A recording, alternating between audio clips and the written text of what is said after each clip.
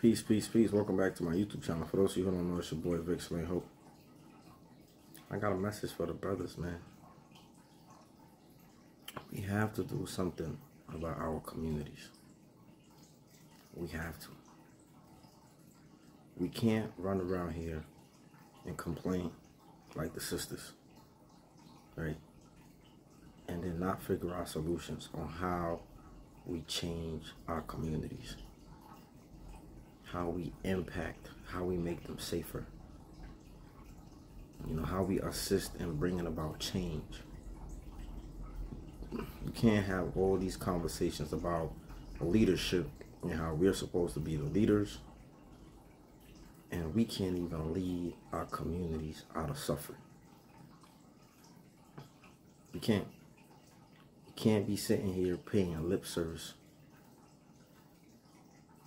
I see brothers all day and night on Clubhouse. I don't know if y'all know about Clubhouse, but I be on Clubhouse from time to time. I see brothers all day and night arguing with the women. Day and night. Day and night. Night and day. Just arguing. On the app. On the audio app. Arguing with the women all day. Some of them try to assert themselves as, I'm masculine, I'm macho, I'm a leader, I'm XYZ. But you're on the internet arguing with women.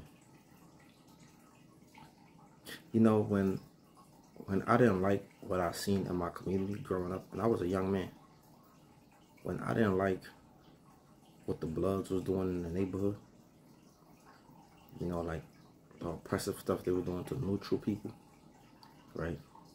To women, to regular dudes, right, that moved into their neighborhood, how they try to extort people, how they try to just violate people, how they try to just, if you was neutral, whatever, you know, they was just rolling over everything. When I didn't like what I seen and what they was doing, you know what I did? I joined the resistance. I turned Crip. I got directly involved. And this is not to me to sit here and I'm not super macho, I'm not XYZ. I just knew there was a problem, there was an issue. I didn't like the issue, and I wanted to do something to change it. And I joined the opposite faction. Even though there was less in numbers, even though the odds was against me, whatever, I didn't care. I just knew there was a problem. I didn't like the problem. And I had to try to figure out a way to get rid of the problem. I got directly involved. And then I realized, even doing that, that the other faction, being Crip, wasn't that much of a difference. It was a difference, but it's still an oppressive group in the community. I still contributed to harm in my community, right?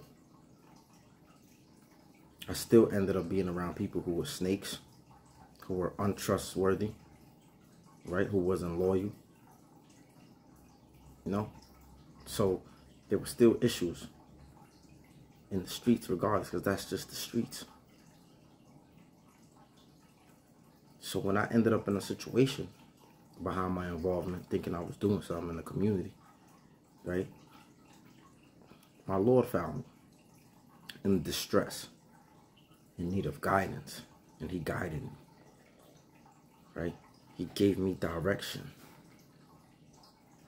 And all praises due, right, for giving me direction at a very early age. Because a lot of our men, you know, they become career criminals. They go in and out of jail, in and out of jail, in and out of jail. Some of these dudes been going to juvie, foster care. Like, they just been in the system all their life. So by the time they get to a certain age, they're already too far gone. See, I didn't have a lot of those issues. I didn't go to foster care, and by the grace of God, and I wasn't going to juvie, and I wasn't getting into a lot of these issues when I was younger. So I was able to rectify my wrongs in some ways, right? I was able to sit down. The Lord was able to guide me. I was able to reflect. I was able to learn. I was able to read, educate myself. And I made a commitment to come back home and help other lost brothers like I was lost. Made a commitment. So there's a lot of people that don't know what I do. There's a lot of people that don't know me, and that's cool. But I made a commitment to talk to younger people, to help them understand, like, yo, that's not it. You know, a lot of our young men are feeling things, right? They're feeling frustrations, fear. They feel powerless.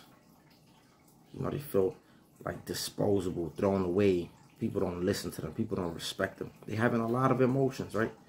And then growing up, when your testosterone levels start kicking in and when you're starting to produce more, you know, you're starting to step into your manhood more. And let's not mention if you ain't got no males around, if you ain't got no dad around, and you're trying to figure out, like, what is this energy that you're feeling? What is this warrior spirit, this rebellious spirit, right? What is, you know, you're trying to navigate the world and then you don't have no guidance. You don't have no sense of direction. I understand how confusing that could be, right? And then we got some brothers who are choosing to just mind their business, who are choosing to, like, not get involved unless it hit home, right? That's when everybody want to get involved with, when something hit home. When one of these young lost brothers do something to your child, or do something to your daughter, or do something to your auntie or your grandma. That's the only time we want to get involved. But a lot of times we walk around in our communities trying to mind our business and keep everything on a hush-hush. Nah, bro, we brothers, we got to get right. We got to get right, brothers. Seriously.